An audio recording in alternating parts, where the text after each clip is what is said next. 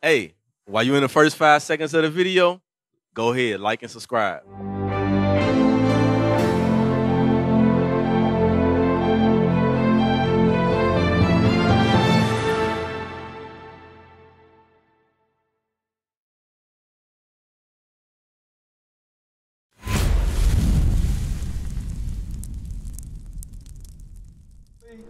That you Latinos, first and foremost, let's address that word. Every time I talk to a Latino and I ask them what does Latino mean, they don't know.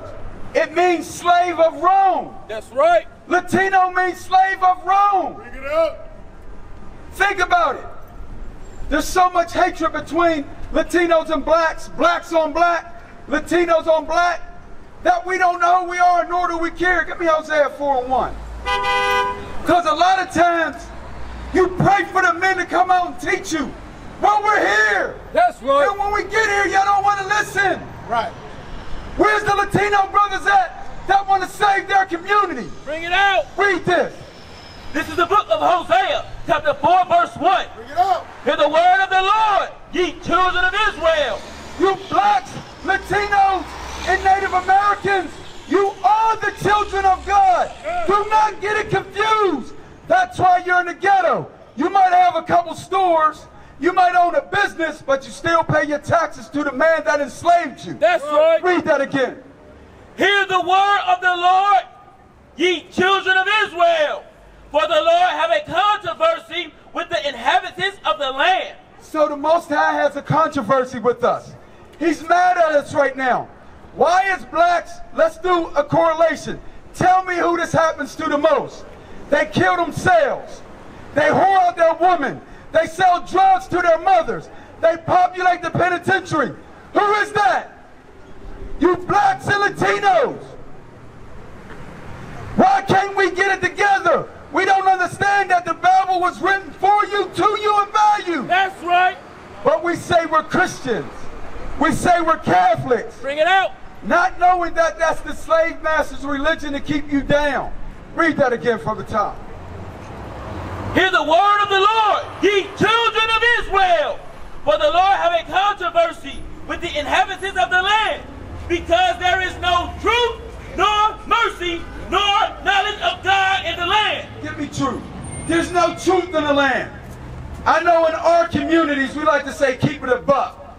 I'm going to keep it 100. Yo, keep it real. Well, we're going to keep it right. We're going to keep it real with this word right here. We got to find out what the truth is.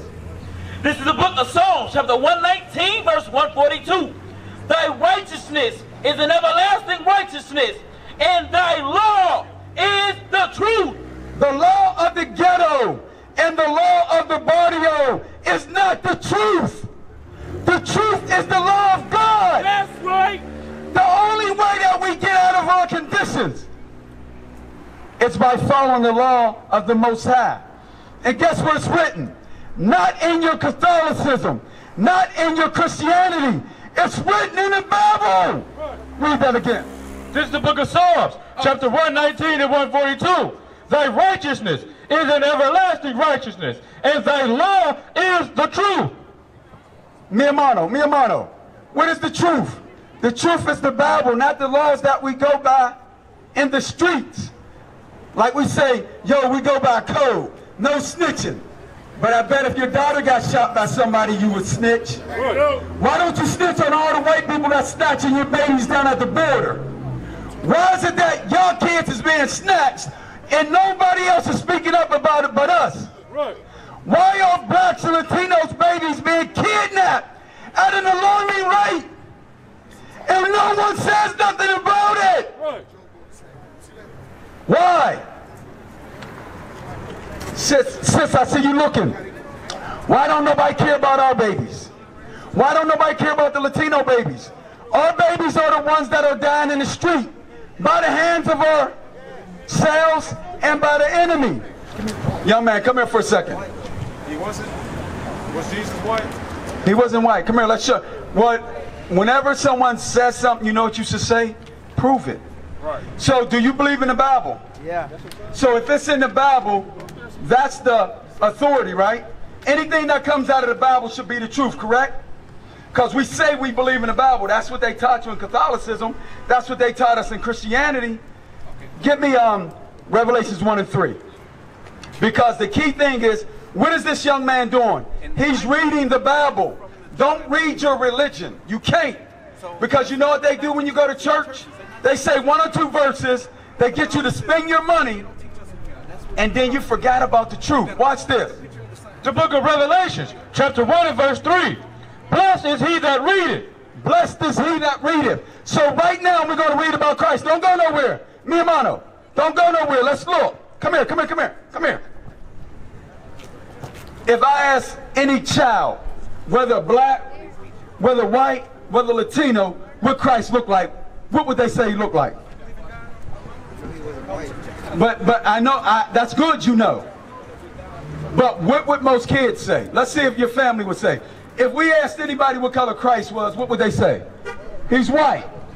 Why would they say that? Because the white man who enslaved John first, then enslaved us second, told you Christ was white. Give me Revelations 1, jump down. So 12. Because the key thing is, whatever Christ is, as it is stated in the Bible, is what we got to believe. Because I will tell you this, if you look in your genealogy, 3, 4 grandmothers ago, I bet you she was dark-skinned. But guess what? You got the same blood running through you that the Israelites, or better yet, that Christ. Watch this. The book of Revelation, chapter 1 and verse 12. And I turned to see the voice that spake with me. And being turned, I saw 7 golden candlesticks. And in the midst of the 7 candlesticks, one like unto the Son of Man. So this is Christ. This is John on the island of Patmos. He's describing Christ. Clothed with a garment down to the foot, and girded about the paps with a golden girdle. His head and his hairs were white like wool. White like wool. Does this man right here have woolly hair? Or does this man have woolly hair? The dictionary says woolly hair is like a sheep. Who has curly or nappy hair? This man or this man? Strike one against him. Because this is what they taught the Latinos Christ looked like. So therefore, if you think this is Christ, who do you automatically think this is? The devil. So that's why there's a natural hatred between Latinos and blacks. Because most Latinos identify as Christ being white. Your foremothers were dark-skinned. They look like this. Watch this. His head and his hairs were white like wool, as white as snow. And his eyes were as a flame of fire. And his eyes were a flame of fire. Get that in Genesis. Because he drank wine. What color do our eyes turn when we sip on wine? They turn red. The book of Genesis, chapter 49 and verse 12. His eyes shall be red with wine, and his teeth white with milk. So this was a future prophecy about Christ. What Christ would look like. Go back to, so we know that his eyes would be what? Red with wine. Right. Start from the top again. The book of Revelation, chapter 1 and verse 14. And his head and his hair were white like wool. Who has woolly hair? Blacks and Latinos. If you go back to the forefathers or foremothers of the Latino, they had hair just like me. The same hair that this man got. Right. But now some of us got hair like this. And this is what we identify with. Because this is what Christopher Cologne taught you. This is what Christ looked like. But Christ is a black man. Read. As white as snow, and his eyes were as a flame of fire. Because he drank wine, it was a prophecy that his eyes would be red with wine. He got a question. Oh, no, I got no question. You sure? What was his question? You got a question? No.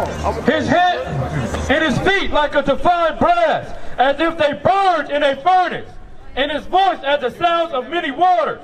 So guess what? If you take white rice and you burn it in the furnace, what color does it come out? Very dark.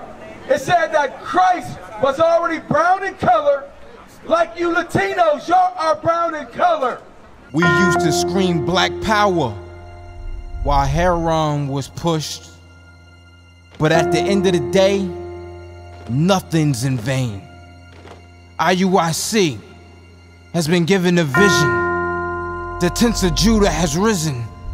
Many has attempted the mission, minor murmuring, omitting, and missing the mark. Just reading that he had the flame of fire in his eyes gave us the spark. We on Paul's mission. We out on the road, purple and gold, from Mexico, Cuba, Haiti, Ghana, Sierra Leone. 144,000 boots banging, concrete crackling. These are our men repented at heart.